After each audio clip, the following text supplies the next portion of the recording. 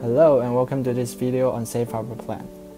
As mentioned in a video on ADP-ACP test, under a 401k plan with Safe Harbor features, most parts of the ADP-ACP test are waived, except for the after-tax contribution part of the ACP test. This will give highly compensated employees a lot more freedom when deciding how much contribution to make. Safe Harbor contributions are also always 100% vested immediately. There are generally two types of Safe Harbor design.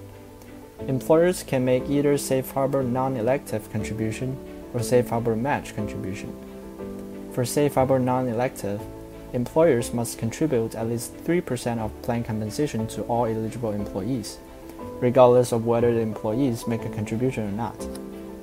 Safe Harbor match, however, are only for those who have made 401k or Roth contribution during the year.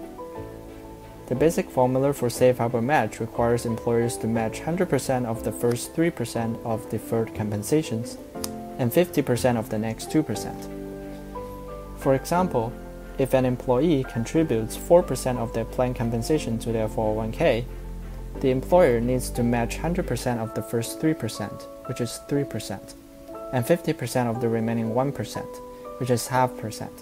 And therefore the total Safe Harbor match for this employee is 3.5% of their compensation.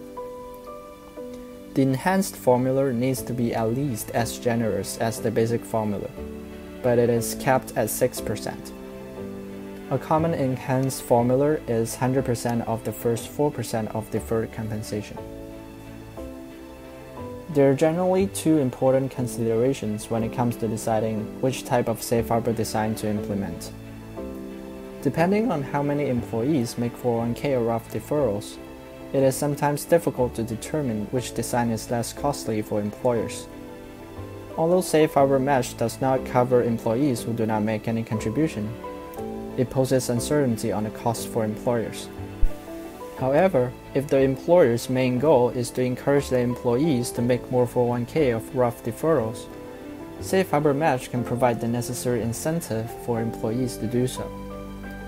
If you are unsure about which design is better for your business, or if you have any other questions regarding this topic, please don't hesitate to reach out to us through our website. Thank you.